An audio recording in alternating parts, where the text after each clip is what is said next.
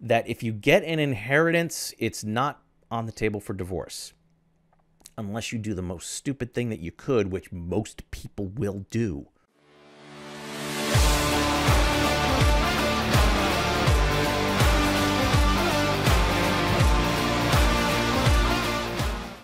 Hi, Jeffrey G. Mersace, the Plain English Attorney, and welcome to the video.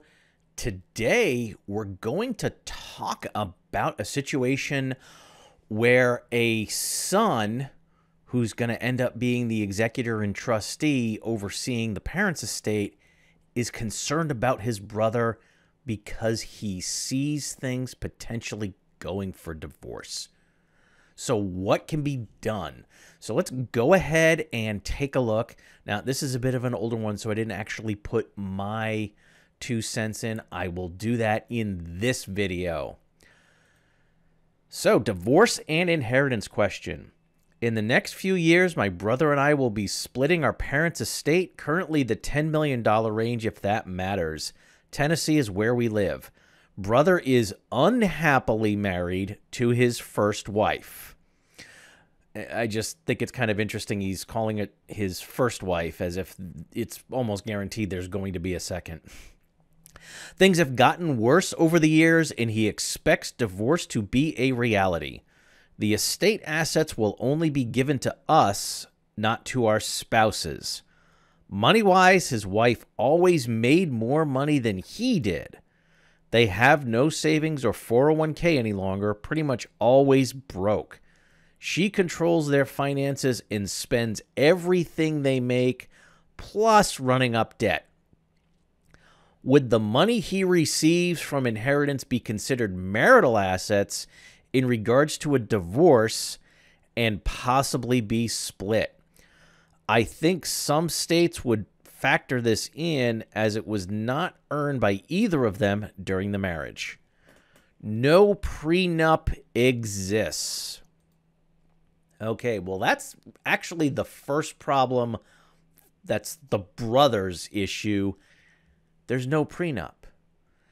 And considering she's the one who always made more money, it's actually kind of odd that she didn't insist on the prenup. That's a whole other planning realm, and I've actually got a book that I'm working on, which hopefully will be out soon, talking about how you can defend yourself during a marriage. But for this one in particular, we do have a situation where the concern is the parents' assets. So let's go ahead and look a little bit further into the situation. If you think it's important for educational videos like this to get out there, then please help us out by subscribing to the channel. He is very scared of change, so I don't see him initiating divorce unless something major happens. That being said, he is and has been very unhappy and knows he would be better off getting a divorce. I worry about him, quote, seeing what will happen and end up costing him and their kids a lot of money. Their children are in their 20s and not living at home any longer. Besides, get a divorce now. Any other suggestions for him? Thanks in advance for all the responses. Well, this is also bringing in the concern that I end up seeing with a lot of my own clients who have the daughter-in-law or the son-in-law that they are not quite sure of, or they absolutely know it's a bad situation. They not only want to protect money to go down to the kids, but they don't want it to go to that spouse at all, under any circumstances, to the point where they don't want to leave it directly to their child without some mechanism to make sure whatever's left gets to the grandkids and not to the spouse.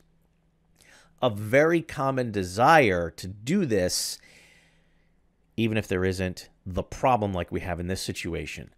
So how do you protect that son and the children? Let's go ahead and take a look and see what the legal community did. If the parents have $10 million, they need to talk to real attorneys about protecting their assets.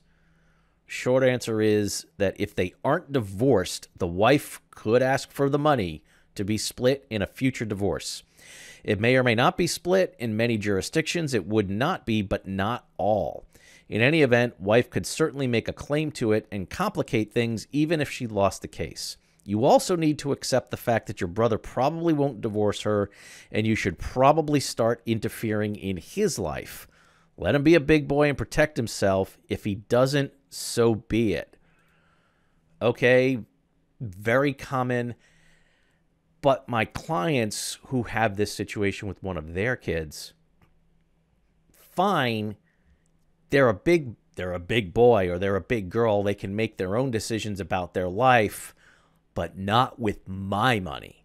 So that becomes the issue. It's not about his money and what he's doing and the fact that he should get a divorce or whatever. We're talking about what's going to happen with the parents' money. So let's go deeper. And we have got a response here from the person who's posting it. It's his brother who's going to have the potential issues down the road. My questions are more because I'm going to be the executor of her estate, meaning mom. I'm only mentioning him because he asked me for advice. I don't think that is interfering when it is asked for, but whatever. I do understand anything can be asked for in a divorce, but wanted some confirmation of what I believe to be true about premarital assets such as inheritances in my state. Okay, so yeah, it's not interfering when someone asks the question. Okay, but let's go ahead and take a look at some of the other advice that's coming out here. You may be able to have your father, well, it's the mother, rewrite her will in a way that keeps your brother as the beneficiary, but does not transfer the asset to his spouse. Maybe so the property is not given to your brother, but placed in a trust for his benefit, and then the benefit of his children. Actually talk to a local trust and estate specialist. Now, that's good advice. But one thing I haven't heard yet is that the planning should be done through a revocable living trust as opposed to a will. Anytime you're dealing with a will, you mean probate. And once it gets into probate court, suddenly it's a lot tougher to defend the wishes, because all it really takes is for someone to file something saying, hey, yeah, we're not happy with this. And then everything comes to a grinding halt.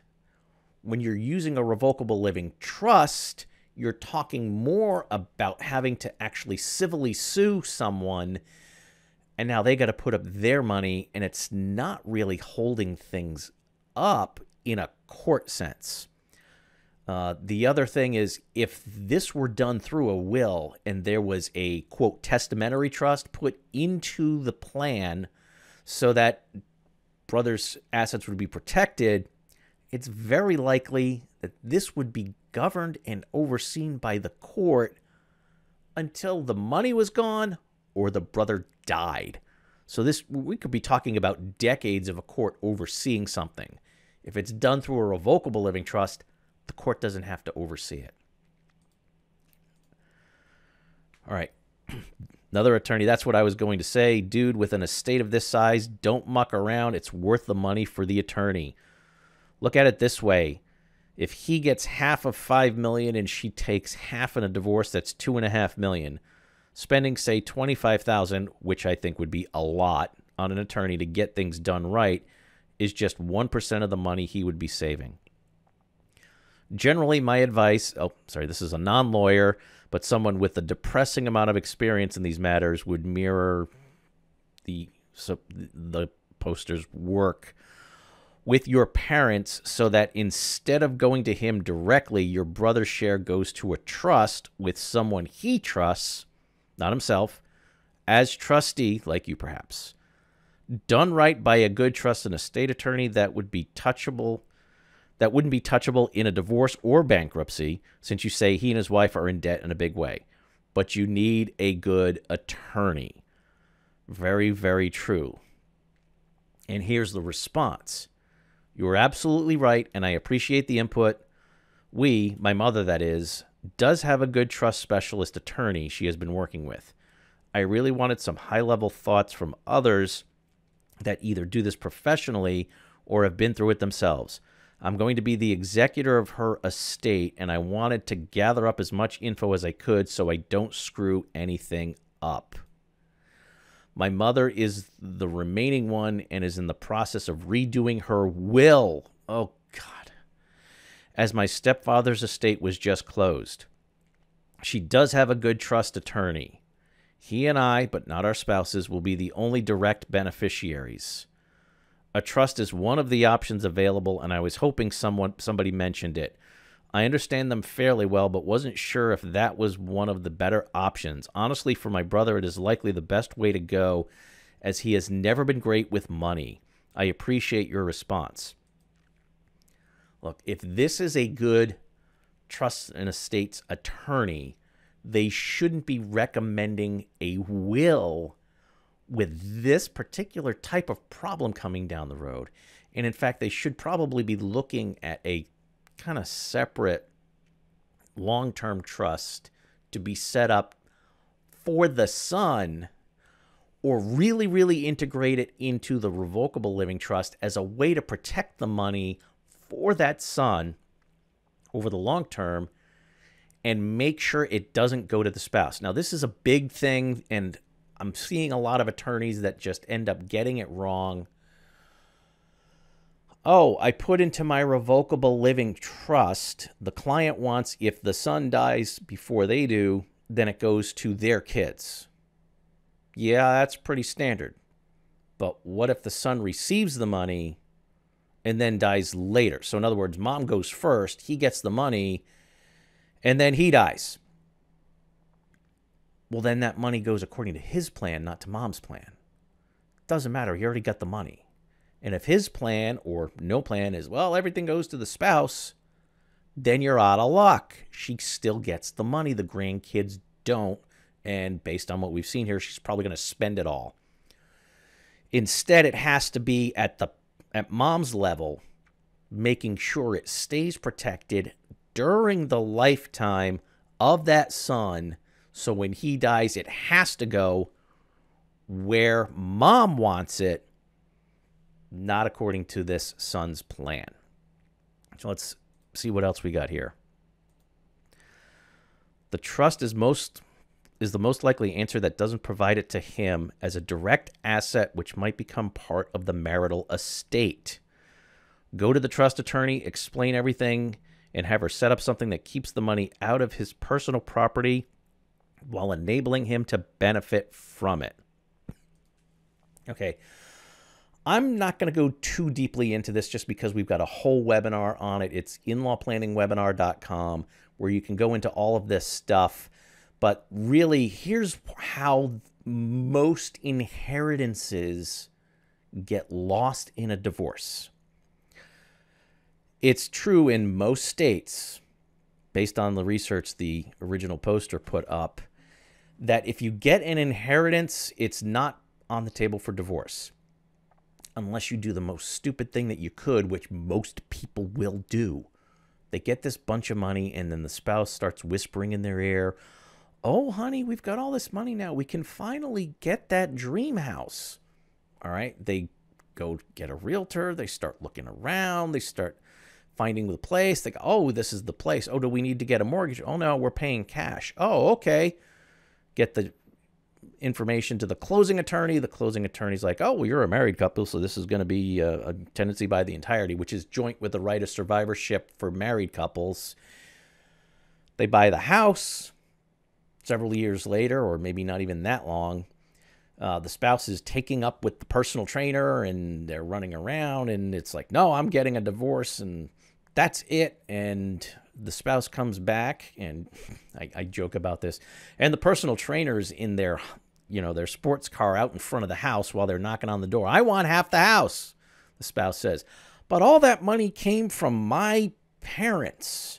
It's not yours.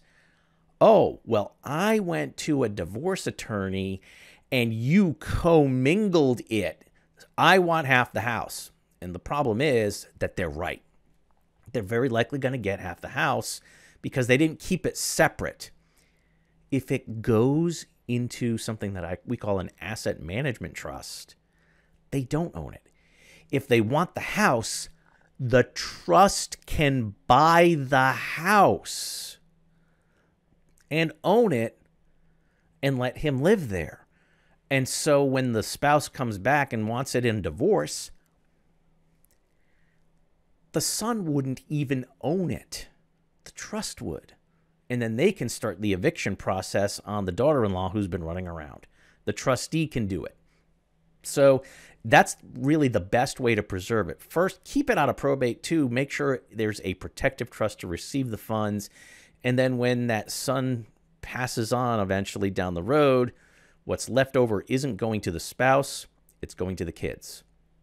Okay, so please go ahead and like this video. Likes are the biggest, it's the biggest factor in all of these platforms putting the information out further. So if you thought this information was valuable, please go ahead and click. And if you want to, please subscribe as well. Now, as I always tell my clients, please stay safe, plan ahead, and enjoy life. And whatever you do, make it a great day.